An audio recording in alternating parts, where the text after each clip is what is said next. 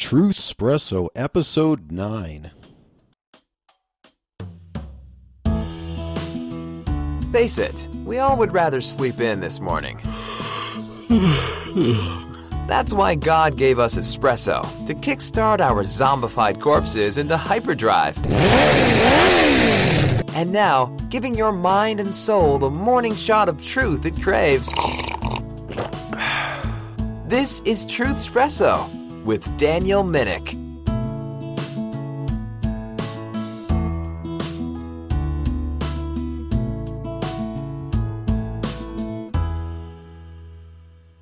Hello friends, this is Daniel Minnick and this is episode 8 of Truthspresso. If you listened to the last episode of Truthspresso, episode 7, you would remember that episode 7 talked a little bit about 6 superpowers of introverts. Now, as I mentioned several times in the last episode, that episode was for entertainment purposes. Maybe not only, but it was for entertainment purposes. One of the reasons I tried to give a bunch of what I called superpowers for introverts was to help out the introverts like myself who might feel a little bit suppressed in society. And so I thought it would be a little bit entertaining and a little bit of fun to kind of promote being an introvert, talk about the advantages of introverts, and maybe take a few little entertainment-driven jibes at the extroverts. So, as I mentioned in the last episode, I probably will have to balance things out a bit and eventually record an episode that is about the advantages of extroverts, really letting the extroverts get a shot at defending themselves and show why they are not inferior to introverts. Now, it's probably not super hard to talk about the advantages of extroverts, but I promised that I would do that. And so, this episode is entitled Revenge of the Extroverts.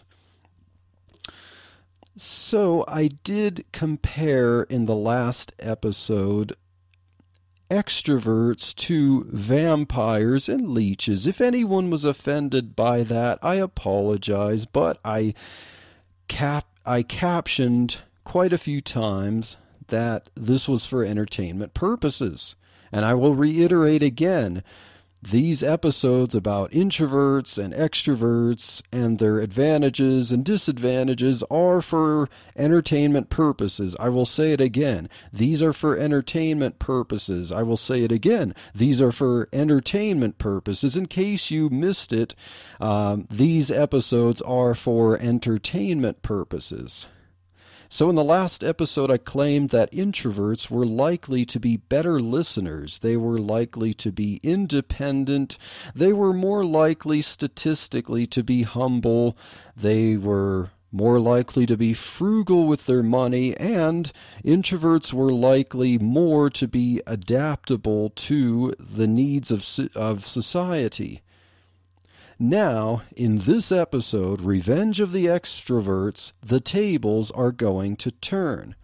So, as I turn the tables and let the extroverts not speak for themselves because I'm speaking for them, but I researched several articles that were written by extroverts about extroverts, for extroverts, talking about the advantages of extroverts. Maybe my speaking for extroverts is really just a conduit, a proxy for letting extroverts speak for themselves. So here we go. I have a list of 5 advantages of extroverts. Number 1, they are more likely to be happier. Yes, statistically speaking, extroverts are more likely to be happier. How do we know this? Well, we go to psychologytoday.com, and in an article actually from this year entitled The Secrets of Happiness, This article, The Secrets of Happiness, says that generally extroverts are happier, which results in being mentally happier, which results in improving physical health. And I noticed that there were a study showing facial expressions. The standard facial expressions of introverts tend to either look blank or maybe have their mouth shifted more downward into a slightly sad-looking position, at least in comparison to extroverts. And extroverts generally had a smile, at least a partial smile, plastered on their face. And that reflects the heart of extroverts, that they're usually happier inside. And as I mentioned in the last episode, in Vindicating Introverts, I provided Bible verses to defend the traits of introverts. And so, extroverts, here is a good verse for you on being happy. Proverbs 17 and verse 22 says, "A merry heart doeth good like a medicine, but a broken spirit drieth the bones." So the Bible is very clear that being happy not only is an outward thing, but it also affects the inward person. It improves the entire person. The body, the mind, the soul, the spirit, and if a merry heart doeth good like a medicine. Maybe a lot of introverts who struggle with being happy because they feel like they're not part of society proper, they can feel a broken spirit that drieth the bones. Now, what helps introverts is the drive to succeed in whatever endeavor they're trying to do. If they feel like they can't accomplish what they want to accomplish, then they might encounter that broken spirit which drieth the bones. So if introverts struggle with happiness, it can affect their physical well-being too. But extroverts have the upper hand here, where they are generally, naturally, statistically more happy, and therefore that could lead to maybe living longer, maybe living a more fulfilling life, even when things might be equal for them or for introverts. Extroverts might generally look at life as something that's just naturally more fun because they're excited about doing things with other people. So number one was that extroverts are likely more happier. They are more likely happier. And number two, extroverts are outwardly, at least more likely to be outwardly health conscious. Now, let's just take the obvious here. If an extrovert likes to hang around people and socialize, not only does an extrovert's speech come into consideration, an extrovert's what they want to say and how much of it they want to say and how many activities they might want to be involved with people, extroverts are likely to self-reflect on their outward image. Not only do they want to have a smile on their face and make their face look bright and cheery, but extroverts are more likely to be concerned with their outward appearance all around. If there are pressures from society to be healthy and look fit, extroverts are more likely to take those concerns to heart. They are more likely to be concerned with their public image, and that will likely more pressure them to live a healthier lifestyle. The social need of an extrovert naturally leads to cooperating when it comes to exercise. Let's just take the example of going to a gym. I mean, a few years ago, I did go to a gym and I did employ a trainer. And I would have to say that with a trainer there telling me, giving me the exercises to do and telling me, push harder, come on, you can do it, push harder, that actually helped me do a lot more pushing on the weights.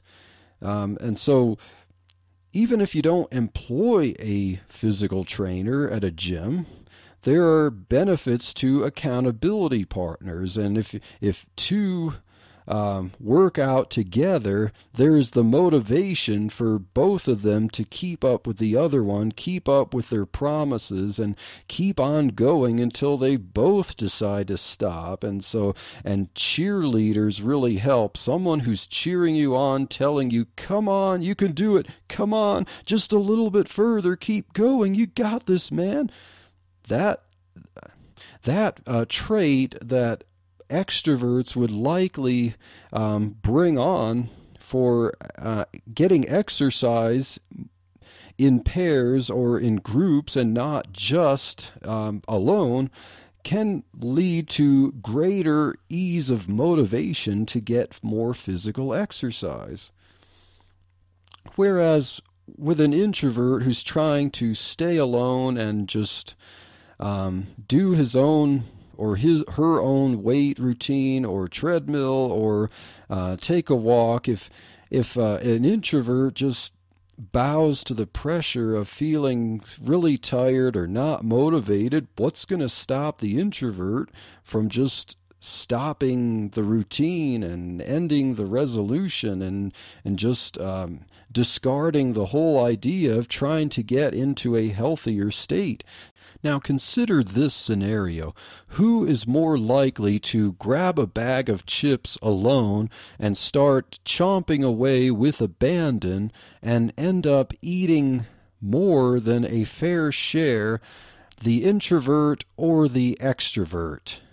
Whereas an extrovert who's concerned with public image, an extrovert might want to go grab the chips or the ice cream, but the extrovert, just like with the exercise scenario, the extrovert might look for a partner who's also down in the dumps with him or her to go chomp away and fellowship or eat away at scoops of ice cream out of the carton or something like that.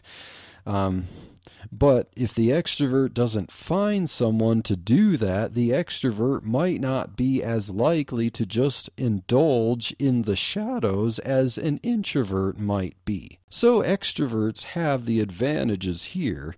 Number one, extroverts more likely are happier. Number two, they're more likely to be outwardly health conscious and concerned with their public image. And so now we move to advantage number 3 for extroverts. And this has to do with success in business. So an extrovert likes to talk and with a lot of people and get to know a lot of people and have relationships with a lot of people. To an extrovert, there is no stranger. There are only friends. And so businesses love to use this skill of extroverts in customer relations and call centers, and as extroverts reach out, they will likely get more clients, which leads to more business, which leads to greater sales. Entrepreneur.com had an article entitled, "Do Extroverts Have an Advantage in Entrepreneurship?" Well, it seems like statistically extroverts indeed do have a greater advantage with being entrepreneurs.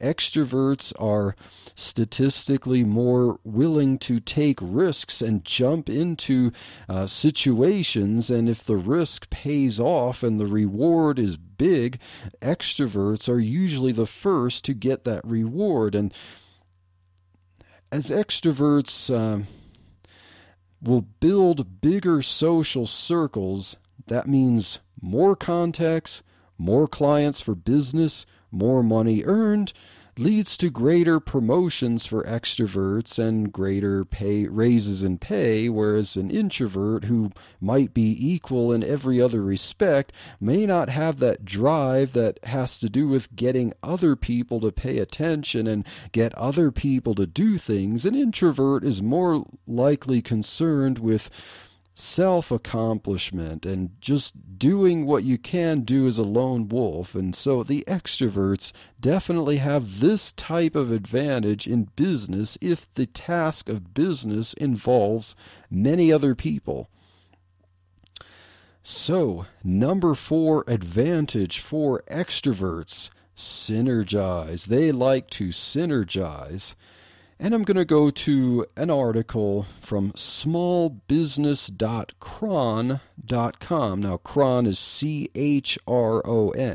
Small business, one word, .cron, C-H-R-O-N.com. And there's an article there called The Advantages of Extrovert Employees Over Introverts. And according to this article, 75% of people of the population in the world are likely classified as extroverts. So, with extroverts seeking other extroverts to synergize, there's a lot of source of people for extroverts to synergize with. There's a greater pool of the population for extroverts to mingle with other extroverts and do their extroverting and synergize. And extroverts like to get more than themselves doing things. They like to organize people. Extroverts are likely to figure out more how to get people to interact and work on a team. And so if there's a project that requires one person to do X, another person to do Y, another person to do Z, and they all work on part of it, and the whole is greater than the sum of the parts, then you can thank extroverts for being more likely to be able to make that happen. And so here's another case where in the business world, in entrepreneurship, the extroverts have the advantage of being able to get things done together as a team. And they can motivate people to work and motivate people to get their part done and motivate communication that brings about that greater whole, that finished project. So thank you, extroverts, for making this possible. And last, but certainly not least, because of all this, extroverts statistically earn more money. At least, some articles might say that introverts earn more. Others might say that extroverts earn more. And obviously, this is a statistical thing. I would not say, and no article is going to suggest that all extroverts earn more than all introverts, nor that all extroverts have a greater chance individually of earning more than any given individual introvert. It really depends on other factors. If an extrovert likes to be clownish all the time and likes to waste valuable productive time just socializing, that would not be conducive for earning money if they're foregoing the work that's due for them. And likewise, an introvert might be a big thinker, might be more technical and more studied in advanced mathematics, and most likely engineers and laboratory scientists and computer scientists and those who do that kind of technical work often earn a lot more money than, say, like an extroverted janitor who likes to talk to all of his coworkers while he's sweeping the floor. But if you were to take a sample size of 1,000 extroverts and 1,000 introverts, likely you're going to get the extroverts earning more money because they're really getting lots more people to like them. Extroverts have leadership traits, and this is what I got from a website called inc.com. That's INC.com, like incorporated.com. And there's this article from inc.com called 4 Advantages Extroverts Have Over Introverts at Work. And one of these advantages is that extroverts more likely have leadership traits that lead to higher positions in a business. So when you ask yourself the question, who is likely more going to be a manager? Who is going to fill a manager position? Who is going to be trusted with managing lots of people? Well, that is likely going to fall onto the extrovert, where an introvert would be less prone to talking with lots of coworkers and trying to organize them to work together, because the introvert's only most likely going to care about his or her own output. The management skill is likely going to fall onto the extroverts for organizing teams and seeing that big picture that involves lots of people putting their heads together, doing their parts. And manager has the social skills necessary to help people work together, and these are leadership traits that will help in extroverts get into management positions. So when we consider this statistically, if extroverts earn more, yet I mentioned in the last episode that one potential pitfall of extroverts could be that they're likely to spend more. Well, then doesn't that even things out? Maybe an introvert might earn less and spend less. An extrovert might earn more and spend more. Of course, that's not a hard and fast rule. There could be extroverts who earn a lot more money and are frugal, and that's a really good thing. And introverts who are engineers who earn a lot of money and are frugal, that's a good thing too. But let's say that an extrovert is really good at seeking out ways to earn money by doing more socially demanding skills, and the extrovert is also someone who likes to spend money on high fashion and social events and eating out lunch during business work days a lot more. Well, depending on your economic persuasion, your school of economics, especially if you think like what's called a Keynesian economist, this is actually win-win, because you're contributing to the economy. You're earning lots of money. You're being highly productive. And then if you're spending lots of money, then you're making the economy run from 2 different ends. Now, I will say, I myself am not a Keynesian economist. I am very against Keynesian economics. I hail from the tradition of the Austrian school, say Karl Menger, Ludwig von Mises, Murray Rothbard, and some people who carry that tradition out into modern days. And I mentioned Thomas Woods as an example of an entrepreneur who has a degree in liberal arts in several episodes ago, and he's actually, I believe, he's pretty extroverted. And so his extroversion in teaching and going out in different events and doing so many different things, writing, podcasting, speaking, marketing, his extroversion really helps him there a lot. But as an extrovert, Thomas Woods is a diehard economist of the Austrian tradition and not the Keynesian tradition. But, this type of discussion on different schools of economics is a topic for another episode. But what I am trying to say is that an extrovert who earns a lot and spends a lot, at least in some indirect way, is making the economy run.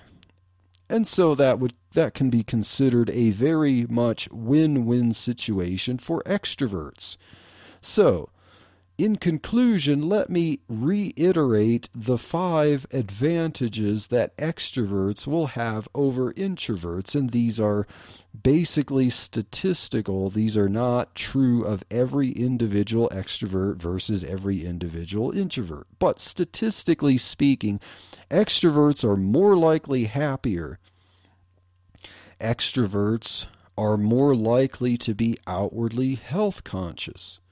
Number 3, extroverts are more likely to create wider networks in business, which helps business out. Number 4, extroverts are more likely to synergize with other people, and that gets a lot more work done. And then, last but not least, number 5, extroverts statistically earn more. So, maybe there is something good to say about being energy vampires and leeches. Now, as an introvert, I would say that extroverts can be exhausting on an introvert who wants to focus more inward, wants to think more, wants to produce more via the imagination, and can get overly stimulated with an extrovert wanting to do a lot of small talk.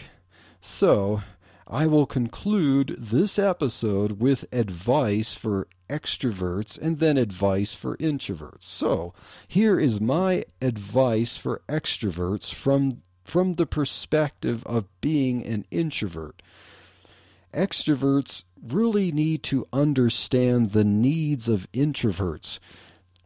Please understand that introverts need to recharge, and there's actually scientific studies about the shape of brains of extroverts versus introverts and the level of gray matter in between certain parts of the brain that have to do with the way introverts process information before they deal with the outside world. There's more gray matter in between the way when an introvert receives information for that information to pass through more gray matter to get to the way the introvert wants to deal with it on the outside world. So just understand that function of the brain for an introvert means that an introvert can get overstimulated with outside information or outside activities very easily because they process things more deeply. When an introvert receives information, the introvert really wants to mull over it, really wants to process it, really wants to get something out of it. And so if an introvert is bombarded with all this outside stimulus, think of it like it's almost like rubbing fingernails on a chalkboard sometimes, because the introvert has to be able to take the time to deal with all of that stimulus. And for the extroverts, just because an introvert does not have a very bubbly personality and is not as bubbly as you might want the introvert to be in dialogue, it doesn't mean that the introvert is angry. It doesn't mean the introvert hates you or is upset or anything like that. It's just that the introvert is most likely thinking and processing more. And, as you think more and internally, that most likely leads to not expressing a very bubbly smile all the time on your face, because an introvert is thinking more, and if you're processing information, it doesn't necessarily make you just smile so much all the time. It doesn't mean the introvert is unhappy, okay? So that's my advice for extroverts. Just try to be a little understanding, give an introvert a little more space. If an introvert kind of indicates that he or she just needs a little bit of time to recharge and think, it is not a slap in the face. It's not that the introvert has anything against the extrovert. The introvert just wants the extrovert to understand the introvert's needs. The introvert can easily get overwhelmed with lots of outside stimulus. And now, here's my advice for introverts.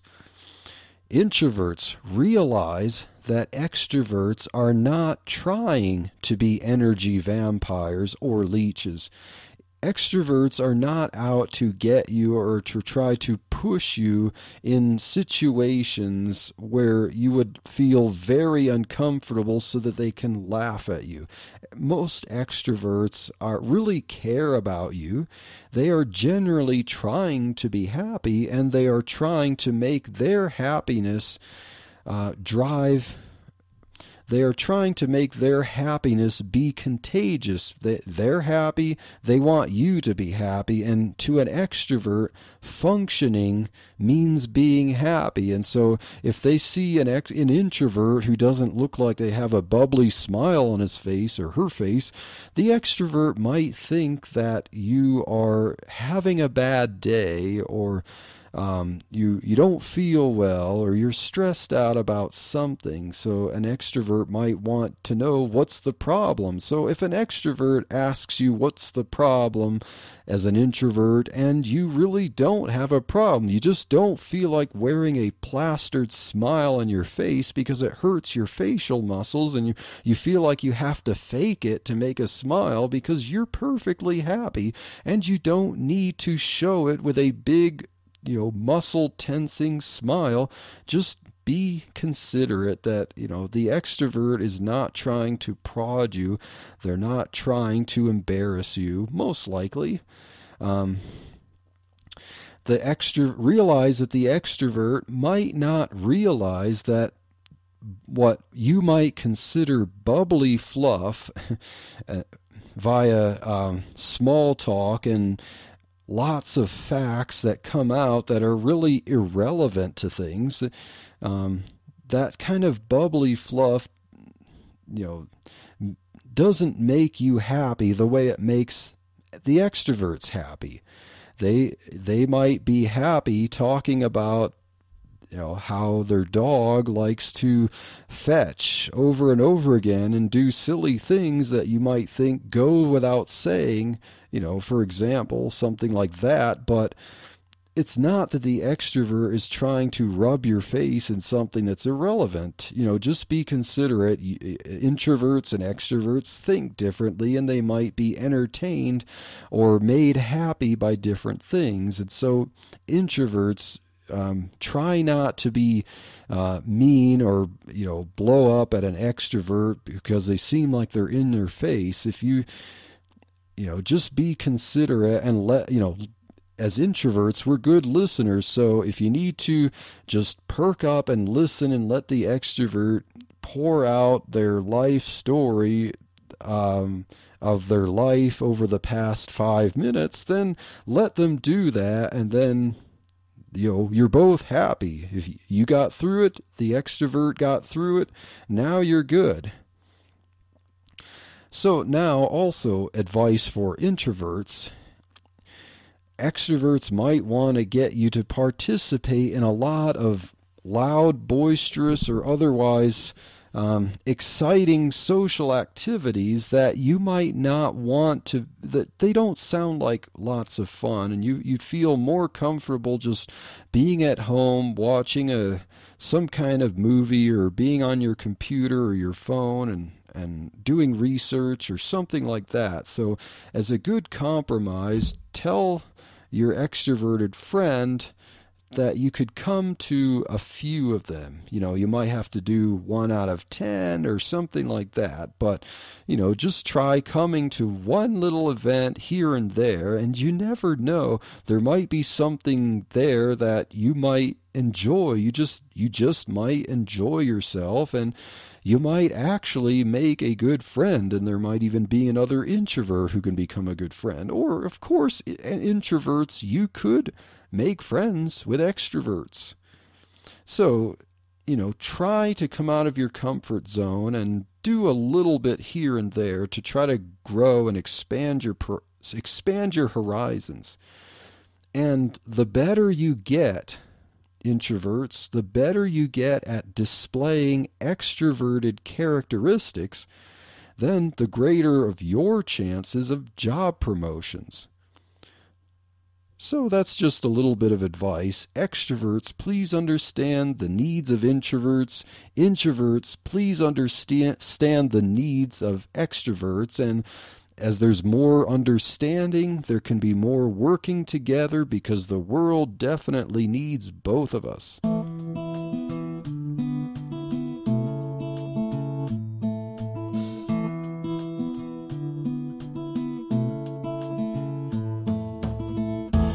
Thank you for waking up with Truthspresso. Good morning, and God bless your day. Hey friends, Daniel Minnick here again. If you liked waking up to this episode of Truthspresso, I would really appreciate it if you would rate it on Apple Podcasts, Stitcher, or whatever application you use to listen to Truthspresso.